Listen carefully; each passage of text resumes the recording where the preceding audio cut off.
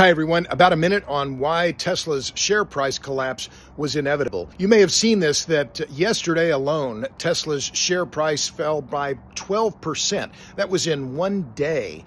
And over the last year, the market capitalization of the company, that is the value of all the outstanding shares, fell by something like $675 billion. In my view, this has been inevitable, and a lot of people have been shorting Tesla stock and betting when it would fall. Well, I think that has been inevitable for a while for several reasons.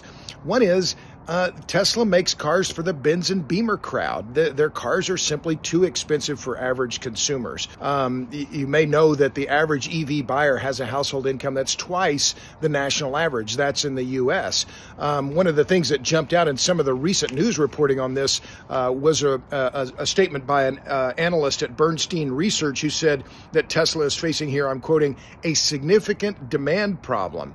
Significant demand problem. That is that they're running out of customers. They're running out of people wealthy enough to buy their cars. So that's one reason. The other thing is I think the company is still overvalued. The market capitalization I just checked today is about $350 billion.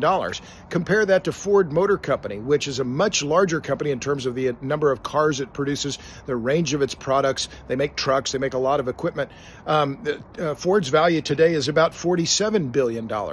So the fact that the price has dropped this far, this fast is significant, but I'm not making a prediction here, but I would not be surprised if the company's share prices continue falling because Elon Musk is selling his own shares.